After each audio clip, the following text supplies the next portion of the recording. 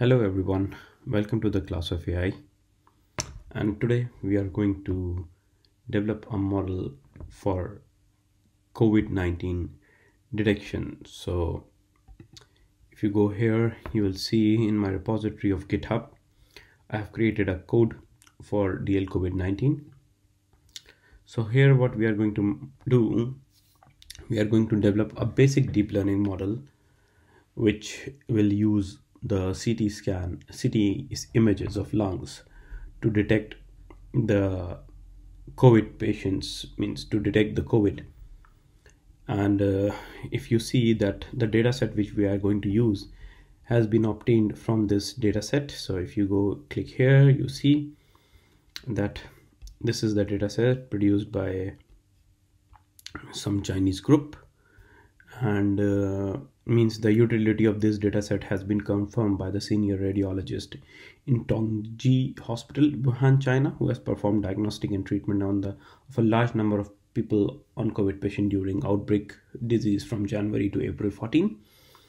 And if you see in my notebook, you see the images will be like this, that some of the images, because I've just shown one COVID CT and one non-COVID CT. So you can see this is a CT of a COVID patient and this is a CT of a non-COVID patient.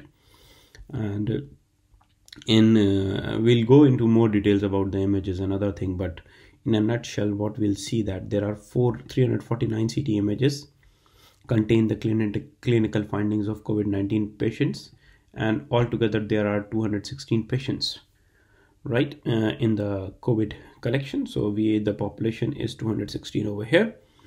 And the images have been broken into two parts: COVID CT images and non-COVID CT images. And let's now jump to the repository where I have created this notebook for you if you want to replicate the work or if you want to extend something. So here, this is the file which is called DLCovid19. So let's open this a Jupyter notebook file. I prepared this on Google Colab, and if you want to learn about the Colab, I have a special playlist for you guys if you want to learn Colab. So let's open this repository in Colab, this notebook in Colab, and we'll make sure that we are connected to the GPU. So yes, because we are going to run some deep learning models, we'll save this, and now let's connect to the, let's confirm that I'm not a robot. And now the Colab is connecting to a virtual machine, and you see in the folder that I have now been connected to a virtual machine. Data description I have already provided you in the initial starting of the videos. What I did, I have cloned this repository into my virtual machine. So what I did, basically, if I first cut this part and run this part, I would say run anyway. And now see, there is nothing over here in this virtual machine. As soon as I clone this thing, see, this COVID CT repository has been cloned, and as soon as it will finish, I will show you in more detail what's going to happen. So now the repository has been cloned, and let's so now you see that in this repository there is a folder called image processed, and in image process there are two zip files. First zip file is the COVID image file, and second one is CT non-COVID file, and all the images are there, so we need to unzip them. So let's unzip those files, and you see we have finished the unzipping, and see now the two folders have been created, which is first folder is CT COVID, where all the COVID images are there, and if you see CT non-COVID images, so in the virtual machine we have these files. So if I open any file, if just I double click, so you see the images are like this. You can see it from here.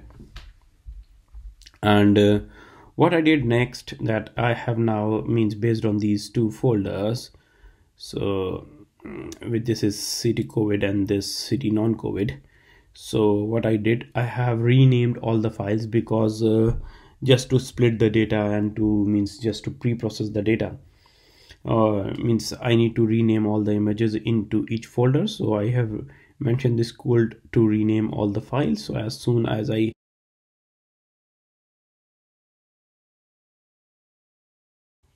yes, so you see now all the files I have started because the counting. So see now all the files are renamed from COVID-1 up to the number of files in the each folder. Now what I did, I created a base directory. Why? Because whatever the files are present over here, I'm going to copy them into a new folder called COVID-19 CT, and see there is no such folder exists.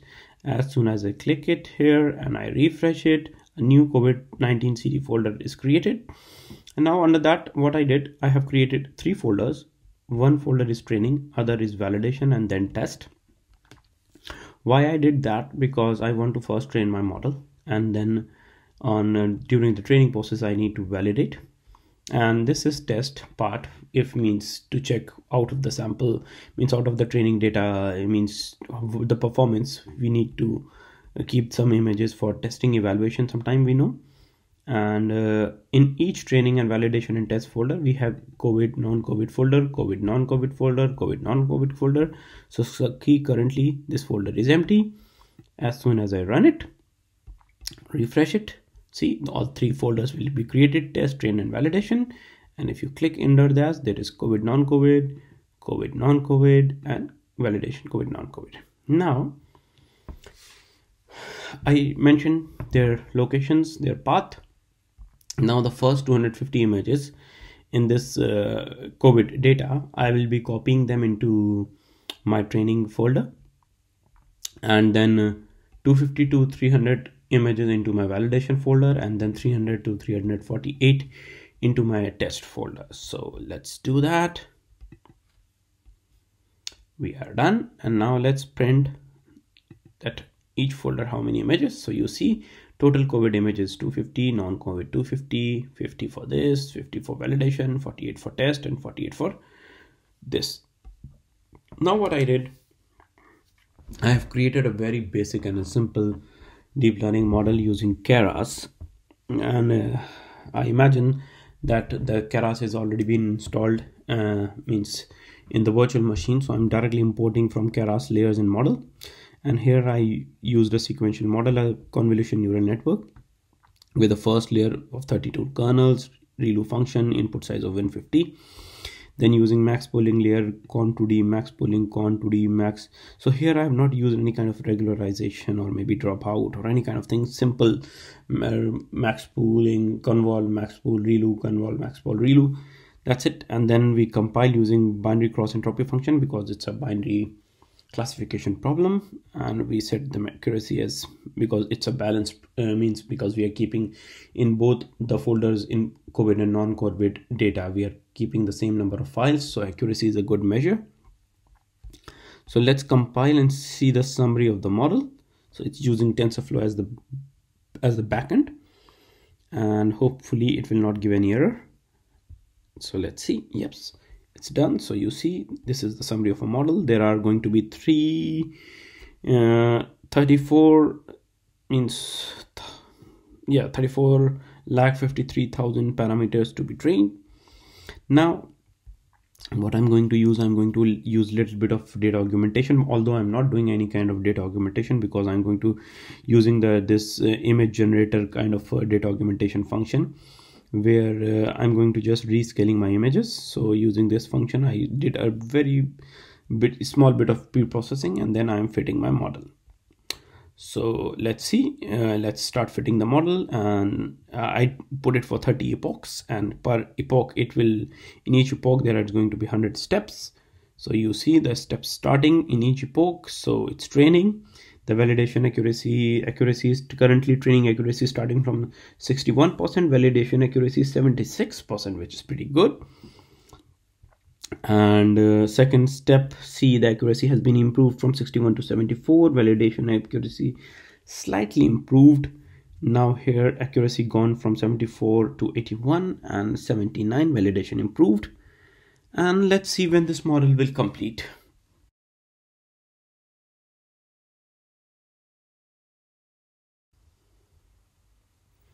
So now guys, the model is trained, and let's see what is the performance. So you can see the accuracy is nearly 99% and the validation accuracy is 88%. So let's do in the plot check, and you'll see that the model is in the training accuracy, it's going from 60% to nearly 100%, and although the validation accuracy is not improving, so that means the model is overfitting.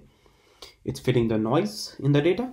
So how we can improve this model? So we are going to improving the model using dropout and data augmentation. So just to those who don't know what is dropout, so dropout is a technique to prevent the overfitting.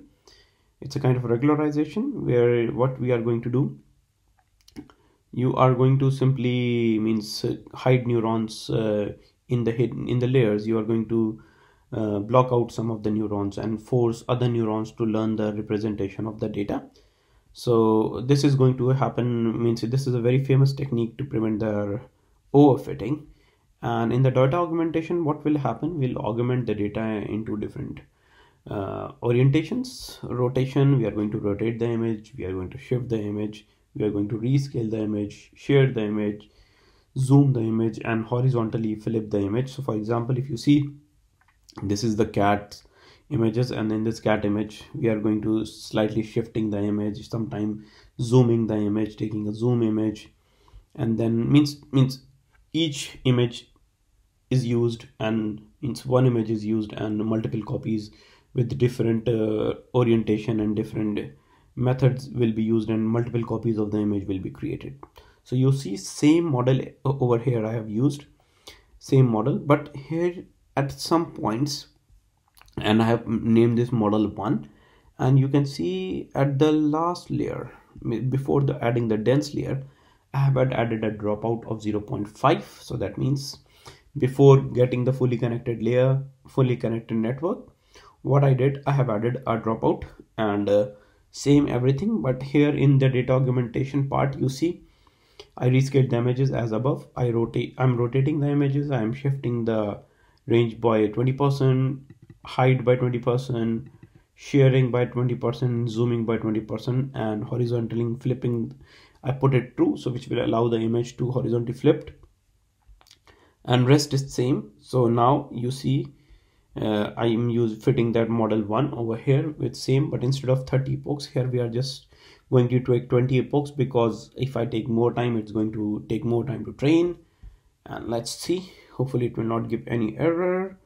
So model 1 is not defined. Why? Because I've not run it before. So now the model is there, and let's see now. Yes, started the fitting, and let's see how it's going to perform.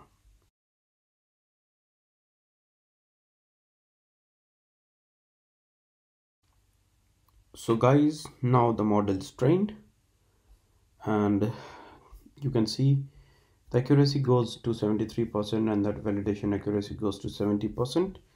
Now let's plot their performances and see.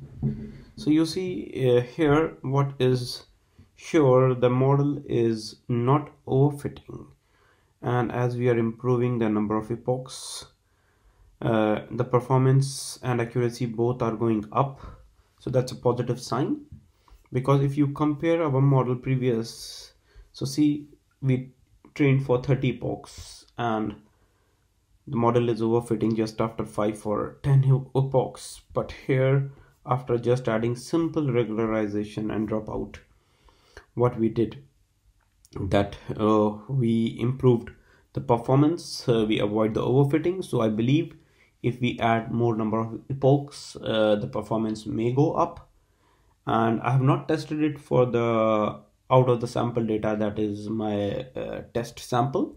You are feel free to evaluate on that. So, and the codes are available on my GitHub account, that is the class of AI. Feel free to import this clone this package and clone this repository and replicate this work, and I would be happy to see the improvement and the modification in the codes. And you can leave your comments and your performances on the comment section in the video. And why we are doing this, one of the important question which I was thinking that why we are developing this, because if you see that, for example, if somebody feel the symptom, right, what they can do, if you have an CT image, right, instead of sending your swab to the laboratory and wait for 24 hours to up to 48 hours to get the results back, just giving your CT image and getting the output. And just by doing this simple thing, if you are getting 77% accuracy or 75% accuracy, I believe if we have more COVID images and more non-COVID images, and we train a good model with more number of layers or more parameters, I would say we can reach up to 90% or maybe more, which can help the medical practitioners to detect the COVID. And I hope you like this video. Do please comment, subscribe to my channel, The Class of AI. And if you have any suggestion or feedback, please leave into the comment section of the video. Many thanks for watching. Thanks.